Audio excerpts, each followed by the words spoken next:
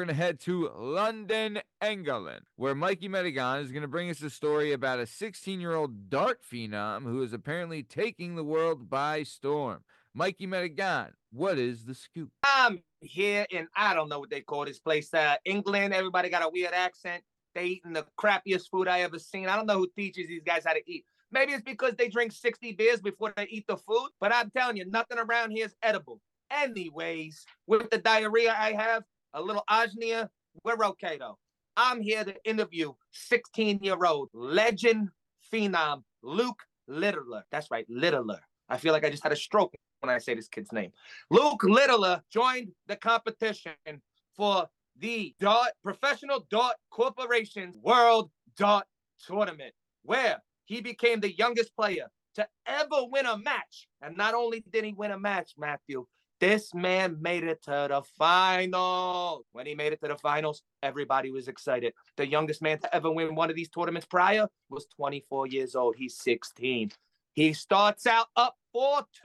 I don't even know what that means because darts isn't a sport. He's up 4-2. Then the other guy comes back and ends up beating him 7-4, where he took second place. Now, with second place, I may or may not pay him a visit later on with me and Anthony because he made $254,500 to take second to throw darts. We're in the wrong business, I tell you. With money like that, what are you talking about? Maron.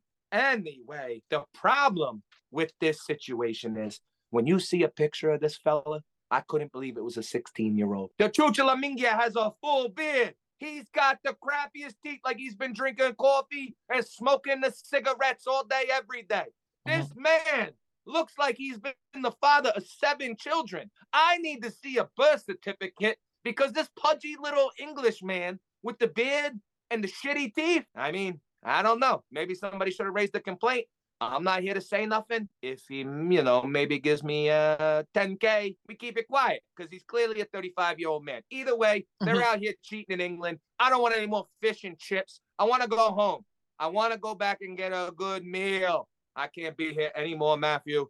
Signing off, Mikey, Mr. Medigan, WPP News, 4th Street Productions. Back to you, bro. Wow, really good stuff. Thanks for that, Steve.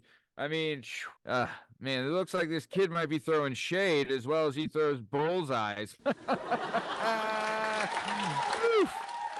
Very good stuff.